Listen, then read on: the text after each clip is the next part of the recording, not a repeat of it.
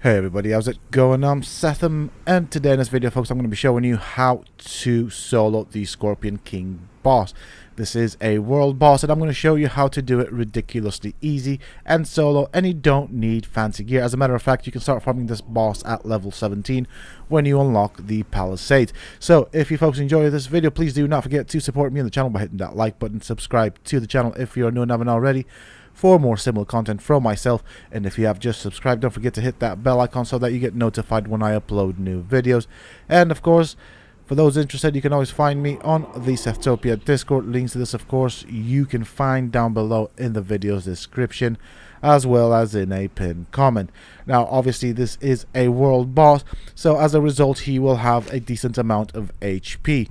You don't need anything specific, but you can farm the skeleton keys from him like nuts, and you can also get chitin as well.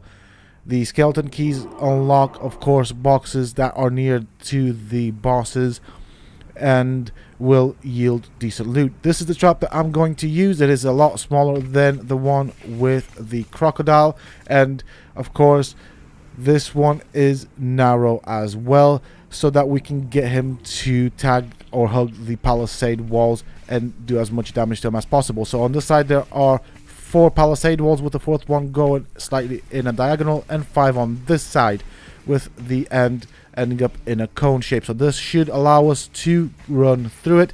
At this end we have a foundation. It is slightly diagonal compared to the design of the trap, and that is because it will act as a cone, and you will see later on why. Now, do be careful. We want to test that you can place down the foundation due to the design of the palisade walls. If you do place the foundation too close, sometimes you will not be allowed to place the foundation on top. The whole idea is to place the foundation on top and to enclose the scorpion in the trap. So as you saw before, which I didn't mention, of course, the width is roughly a palisade wall. I have a Scorpion King here. As you can see, this is what he looks like. He is the largest Scorpion King. Now, normally he sits next to where the trap is, where that cliff is in the left corner. But because I have aggroed him, he has now gone into wandering, which is what they'll do once you aggro him. Obviously, I have my cloak on, and so he doesn't see me. But this is the one. Obviously, this is the largest one. Very important to note is that his pincers don't take damage, so you need to hit his body. With that being said and done, let's go and find ourselves the Scorpion King. Now, obviously, because of this, I have spawned him in, so he's around there. That is because I want to show you guys how to safely kite him. Now, normally he will spawn up here where the chest is also located, but let's say he's wandering. Worst case scenario, I've got his aggro. Now, do bear in mind that you can outrun him. He is not particularly fast, so I have jumped down there. I'm going to keep my eye on him. Also, make sure you clear out the other scorpions, because they can complicate the situation. So I'm going to run towards the trap. Once I get there, I will probably prepare, as you can see, my foundation, turn towards him. Now I'm going to make sure that he's following me in the right direction. Wait for him to come in, place down the foundation, run out, and that should sort the problem. He is now entrapped. I can, of course, shoot an arrow on him. He's not taking damage because of the pincers. That is the problem with this guy. His pincers are in front of him and they don't take damage. So we do need to wiggle him about until his body hits the palisade walls, as that is where he will take damage. Notice, oh, there we go. In that hit, he did start taking bleed damage. Now, I will wait for him. I won't fire anymore until he moves about. It is very possible that this guy will move around. He does do that sometimes. So he doesn't stay focused on us all the time like the giant crocodile. He will move about. And if he does, hopefully he does in this video, you will see why we placed the foundation the way we did. So at this point in time, as you can see, his health is slowly dropping. He is trying to get to me, and the palisade walls are, of course, doing damage to him. Now, the problem with this area is because it is uneven and the palisade walls are wonky to place down, you do want a small trap. You can't really craft a big trap, and you don't really need a big trap. As you've just seen, he fits perfectly in there. And once again, for those that didn't catch it the first time around, the width of the trap is roughly just under one palisade wall. Whoop. So he's lost aggro, he started moving about, he's not taking damage anymore.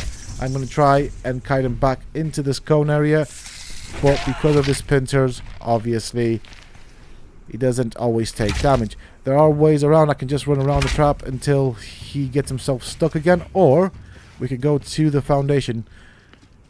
I'm just watching what he's doing. He is damaging himself trying to get to me, but it is not consistent. So what I'm going to do is I'm going to climb this foundation. Whoops. Okay, get his attention once more. So, at the top of this foundation, he should not be able to hit me. He is taking damage. He is taking reduced damage, though, because he's not continuously in the palisades.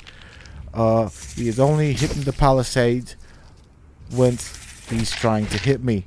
So, he will take damage slower. Obviously, I can wait it out here, or I can try and squeeze him into the cone area. Notice that where I place down the foundation allows for a secondary cone, which is at the entrance of the trap. And I'm going to show you guys in a couple of seconds,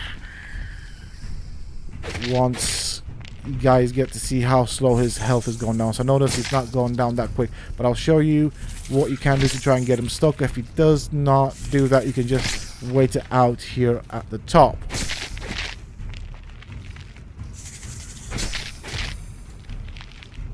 He doesn't seem to do damage to the foundations, which is really weird, or if he does, there will not be a decent amount of damage. If he does break it, obviously always be careful with the base foundation. You want to make sure that its health is as good as can be. You can of course kite it back to the other end if you want, but it's the pincers that cause the problem. So I'm going to move slightly to this direction, and now he should take damage a lot quicker. Obviously he's only got one palisade wall hitting him, not two this time around, but I'm not sure whether that makes a difference or not. But we'll just wait it out. He is taking damage, and slowly and soonly he will die.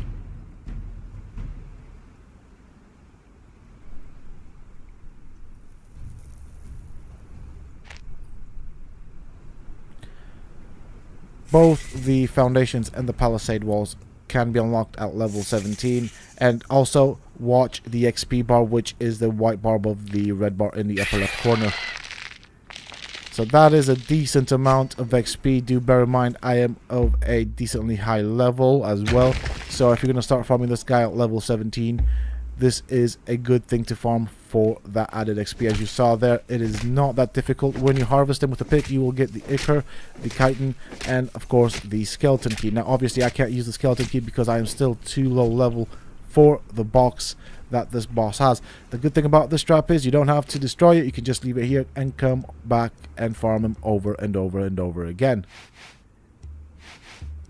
As you can see, I've got a decent amount of skeleton keys, which I will use at a later time. So just to show you exactly what I got, I did throw a lot of the meat away as I don't need it.